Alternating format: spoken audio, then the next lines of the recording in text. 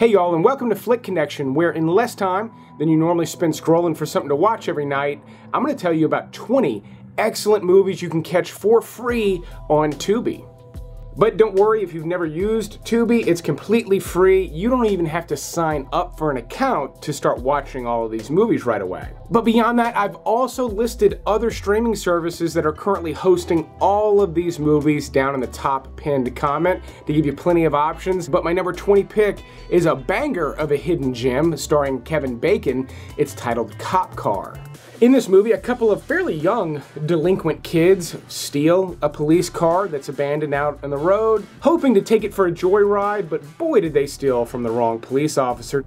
Now obviously these boys would be in deep trouble no matter what, but Kevin Bacon is playing a real sinister fella in this movie, and he does a killer job. And it's a very different role for Kevin Bacon. It's not like it's the only bad guy he's ever played, but man, it's kind of a toothy character, and he does a great job with it. The movie itself has a fairly small scale, but if you tend to like indie crime thrillers, especially a lot of the ones I recommend here on the channel, Cop Car is a great one, especially for my number 20 pick.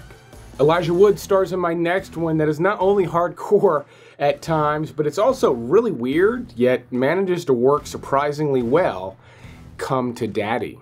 And trust me, the movie itself is weirder than the title. In this movie, he actually plays an estranged son trying to reconnect with his long-lost father in this quaint little beach house. And the first half of the movie is really just a performance piece. It comes across almost like a stage play. And then in the middle of the movie, there's kind of a big surprise, and the tone of the movie completely changes. I will warn you, it can be graphic at times, but if you tend to like more graphic movies, like the ones we're talking about here on this list, Come to Daddy is a cool one. Just don't expect this movie to go in any directions that you might expect. Now, even though I tend to recommend a lot of lesser-known movies on the channel, this particular list does have some familiar favorites, my next pick being Constantine. Now, this is a surprisingly rewatchable movie. It's not one that I love, you can tell by its low placement on the list, but I've watched it a bunch of times and enjoy it every time. There's a bunch of great sequences in this, amazing visuals, and Keanu Reeves is just kind of always great, but you've also got a really great little role from Shia LaBeouf. Rachel Weisz is great in this. Tilda Swinton has a really fantastic role. Peter Stormare as the devil is one of my favorite little roles that he did. And then Gavin Rossdale from Bush is actually really fantastic in this movie. I was surprised I didn't see him in more movies after this. Just an all-around cool flick that ends up being a lot better than the sum of its parts. Now, we've got an Oscar winner way back on the list at number 17, but that's just because of how strong this list is. I've actually put The Hurt Locker at number 17, and while I highly recommend this movie and do love it, I'm not sure it really deserved Best Picture the year that it came out, yet it's still a fantastic movie. It's easily one of Jeremy Renner's best. I mean, he's in some fun movies, but this is one of his greatest roles. Anthony Mackie's fantastic in this. And Kathryn Bigelow is famous for directing some macho movies. I mean, she did Point Break, and The Hurt Locker kind of fits in a similar wheelhouse, even though it's a lot more grounded than some of her other action movies. Now, my next pick developed into sort of a cult classic, but when you think of classic Bruce Willis movies, I'm not sure The Jackal comes to mind first. This is a thriller from 1997 where Bruce Willis actually plays a vicious assassin called the Jackal. Richard Gere is hunting him down, and it's a 90s thriller. It feels somewhat dated, but there are some great moments in this one that have held up with time, particularly the one with Jack Black. He's in multiple scenes, but if you've seen The Jackal, there's one scene in particular with a fairly young Jack Black that is still kind of amazing to watch today. I wouldn't label this to be nearly as rewatchable as Constantine, but if you've just seen it the one time, or maybe it's been a while, The Jackal is well worth revisiting. Speaking of revisiting, Denzel Washington stars in my next pick on this list, which was also one of the last movies directed by legendary director Tony Scott, Deja Vu. Now, I'd struggle to label this an action movie. It is much more of a sci-fi thriller, but there are several amazing action sequences in it, and that's because Tony Scott had this incredible frenetic style that he developed later in his career. In fact, his movies just became more and more fast-paced, and Deja Vu is a great example of the style he developed later in his career. In fact, had he not directed this, I think it would have been a fairly forgettable movie. Don't get me wrong, it's interesting. I would have enjoyed it, the setup, the script, everything's pretty exceptional, but the Tony Scott flair is just kind of unmatched, making this a dazzling watch, much more so than it would have been otherwise. And Deja Vu gets points for essentially being a time travel-based sci-fi flick that does things very differently than any other time travel story I've seen and implements it all fairly well as well. For anyone eyeing this St. Nicholas shirt, it is only available at darrenvandam.com. I'll put a link in the description, but it's pretty easy to find. I've got a bunch of new designs over there. My wife and I teamed up on these to create some really stellar designs. There's a bunch over at the site right now, and we went through a lot of different shirts to make sure we got the perfect 100% cotton, super soft shirts. I know as someone who wears almost exclusively t-shirts that cotton shirts can be rough sometimes. We got the soft ones, they're incredible.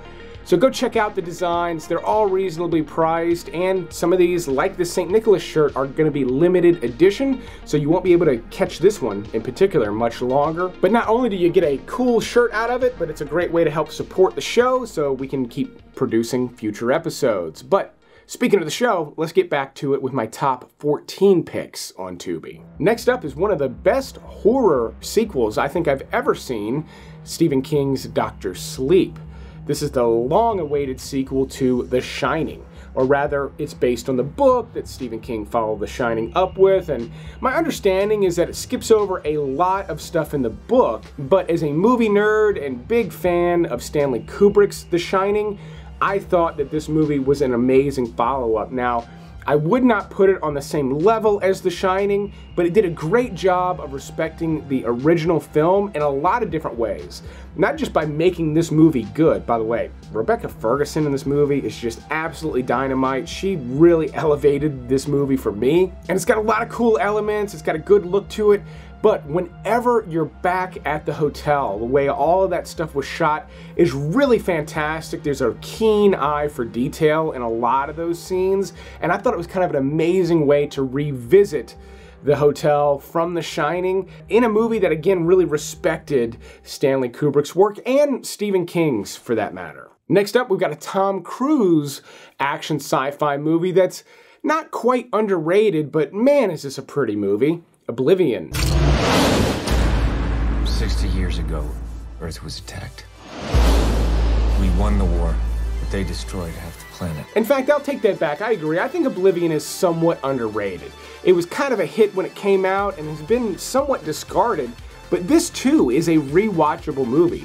The story has plenty of twists and turns to keep you engaged even if you have seen it, and the visual style is well worth rewatching. I mean, some of the shots they created, I know a lot of it is computer animated, but it still looks absolutely breathtaking. And then you get some pretty killer action, especially for a PG-13 sci-fi movie. This movie goes to some places I didn't expect, and ultimately ends up being a solid sci-fi flick. In fact, the bar is just so high for Tom Cruise movies. If someone much less famous had starred in this, this probably would have been a total surprise hit of a movie. But speaking of surprise hits, I've got a comedy next up on the list, but in keeping with the theme of the list, it is a bone-breaking comedy.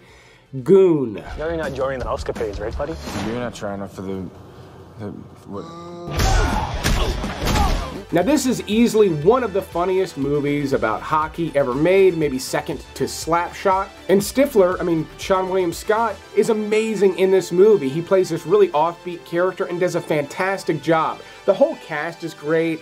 His rival is played by Liev Schreiber, who does not get a lot of credit for being a solid comedic actor, but he really is. He's fantastic. I know he plays serious roles mostly, but he's hilarious, and the whole cast is. It's well written, and it's kind of heartwarming too. It's not just a silly movie like a Will Ferrell movie might be. It actually ends up being a pretty decent sports movie as well, making this one highly rewatchable. And if you watch it and love it, there's a sequel titled Goon: Last of the Enforcers. It is currently included on Netflix here in the US. One of my favorite directors of all time, Michael Mann, has a brand new movie coming out over Christmas titled Ferrari. It's his first movie in years. I'm excited to see it. But one of my favorite crime movies of his is also on Tubi, Miami Vice.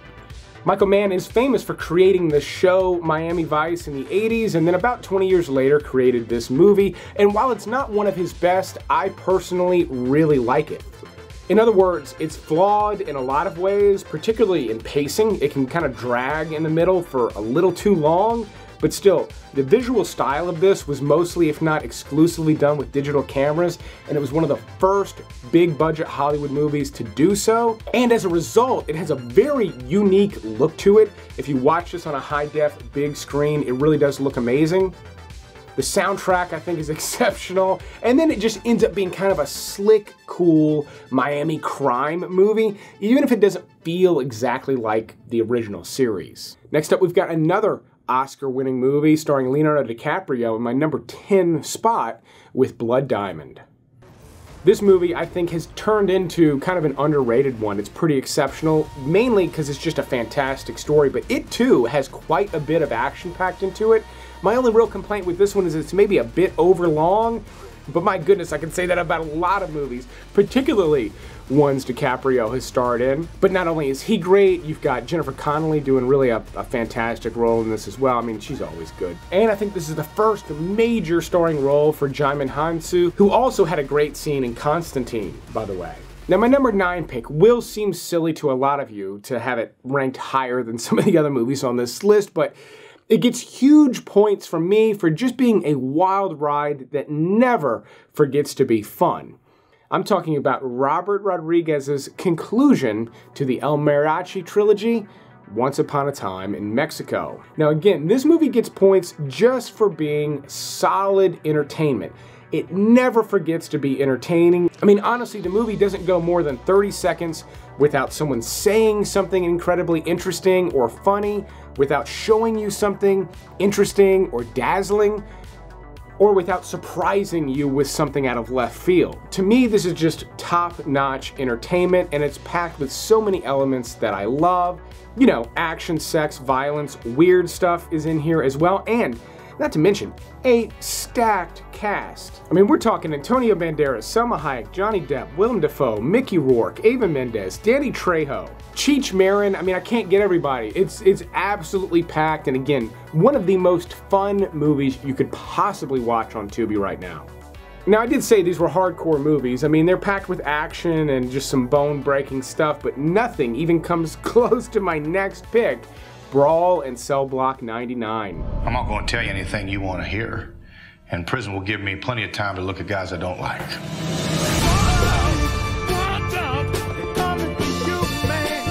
This is one I have loved recommending for years on the platform now. It's from the same director as Bone Tomahawk and Dragged Across Concrete, and while I love both of those movies, Brawl in Cell Block 99 is my jam.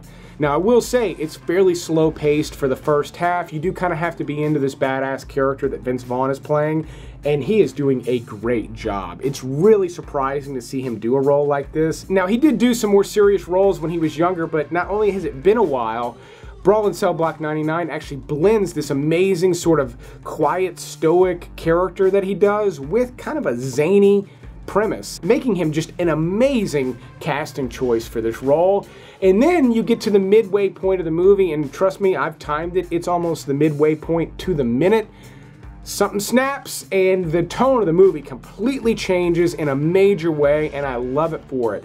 It's not realistic by any accounts, but just like Once Upon a Time in Mexico, it's thoroughly entertaining from beginning to end, but fair warning, folks, this is a brutal one. In terms of modern warfare movies, there have been some great ones over the years. Lone Survivor comes to mind. I really enjoyed 13 Hours, but still to this day, I think the greatest one ever put to film has got to be Ridley Scott's Black Hawk Down. Now, not only is this an excellent film with a fantastic script and again, just an amazing cast, I'm not going to start naming people in Black Hawk Down, but the thing that really elevates this more than anything else was the way that they filmed it. Now, they did not film this in Somalia, they actually filmed it in Morocco, but they're filming it on streets that look like the Somali streets. I mean, they're using real Black Hawks that are flying through tire smoke, and it's all actually happening on screen. Everything except for like the bullets hitting the buildings, meaning there's not a lot of digital effects in the movie. There's some in almost every shot, but most of what is on screen is real. And the way the story plays out is mostly real to life. There's actually a documentary that follows it as well, and they moved some things around to make it work better as a movie, but they're actually representing most of what happened on the ground there, with one or two little touches that make it a little more Hollywood, but they didn't go crazy with that, and I think that's why this is held up as such a solid flick for so long. My number 6 pick is not one movie, it's not two movies, it is the original John Wick trilogy, which is currently included with Tubi, at least it is here in the US. And I'm ranking these together kind of as one movie. Now, each one is different in their own right, yet the experience of watching all the John Wick movies is kind of like it's one solid thing. I love the first one. It was such a surprise and I think did such a great job setting up the story for an action movie. You don't need a ton of story in a movie like this, but you need a solid one to serve as a foundation. And the way they did everything with the dog is just, I think, brilliant. And it's quick and to the point and lets you enjoy the action without it being mind-numbing. However, as the series progressed, it did turn into mind-numbing action, but only because it goes on for so long. By the time you get to the John Wick 3, the action sequences are almost exhausting, and then by the time you get to the fourth one, which is currently available but not on Tubi, it is literally exhausting. Like my wife, she loves the movies, really almost couldn't stand the fourth one, mainly because the action sequences just do not quit. And that's what these movies are. They are stunt showcases. They're packed with stunt men doing heavily rehearsed stunt work, yet it all looks fantastic. If you're not into action movies and maybe you're with someone that is, try looking at these almost as like a Cirque du Soleil type of a performance, because that's kind of what they are. When you look at them like that, you may see more than just mind-numbing violence. Next up, we've got a fantastic example of a crime movie that just gets better and better with subsequent watches, Training Day. Good.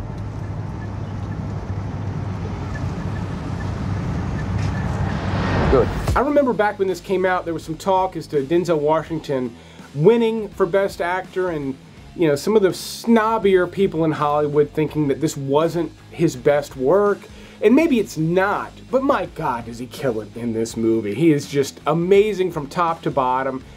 Plays this master manipulator character in such an amazing way that you can re-watch it. Countless times I've seen this movie, and his character is still able to kind of lull you into this false sense of security. It's really amazing what he pulled off in this movie. And then Ethan Hawke is fantastic. I mean, he's not outshining Denzel Washington, but he's not supposed to. But his performance goes from being very, very subtle to this kind of wild, screamy, over-the-top thing, making this just a real killer flick. I mean, the performance work is incredible, but also just, it's got this solid look to it. It still looks like it was filmed recently, even though the movie's over 20 years old now. I've recently got the itch to rewatch my next pick. It's a long-time 80s action movie classic, but I've got the itch because they just recently released a new video game based on RoboCop. Now this is a satire that has held up surprisingly well, mainly because a lot of the themes it deals with are still things we're dealing with today. Maybe more so today than we were back when this movie came out. They tried remaking it, they failed, they completely kind of missed the point. but it didn't need to be remade, in my opinion, because the original is a product of the 80s. And when you remove it from that, it's not going to be even close to the same thing that's part of its magic. But if you've somehow never seen RoboCop, or maybe you saw it years ago and feel like you don't need to revisit it, I can tell you, the way that it's written, it makes for a solid satire. Now, it is violent and over the top. There's a reason it's on this list of hardcore movies. But even if that's not your thing, there's still a lot to love with RoboCop, and it all comes out of this kind of amazing dystopian 1980s corporate-ruled world that they built. It feels a little bit too real, and again, that's kind of why it still holds up so well today. I'd buy that for $1. And yes, this is a list where RoboCop is ranked right behind Martin Scorsese's The Departed. I'm glad to hear that. Yeah, thank you. Now, there was a period when this movie first came out where I thought this was going to be like my favorite movie of all time. It's certainly one of them, and it's because I do think it's one of the best composed movies I've ever seen.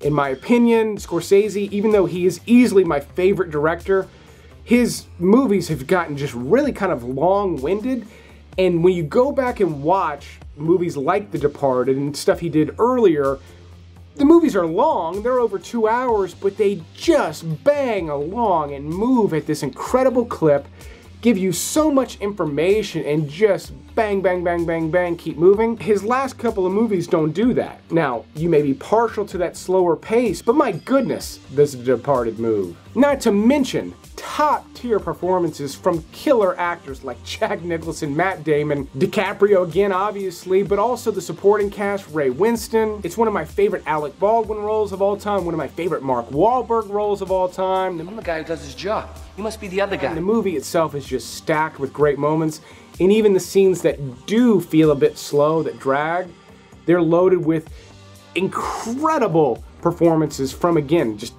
people like Jack Nicholson. So another one that's just highly rewatchable. It's one that I would probably never get tired of. And then Quentin Tarantino makes the list with two of his more hardcore movies, which is something to say. Kill Bill, Volume 1 and 2. Personally, I'm more partial to Volume 1, but I can totally see why other people would be partial to Volume 2. Everything in Volume 1 hits for me, and you gotta remember, this came out after he had done Reservoir Dogs, Pulp Fiction, and Jackie Brown. Movies that have plenty of Quentin Tarantino style, but Kill Bill is a very different genre, and then ends up being this beautiful, glossy, insanely, colorfully saturated movie that just does not feel like anything else he had done. And my God, did he knock it out of the park.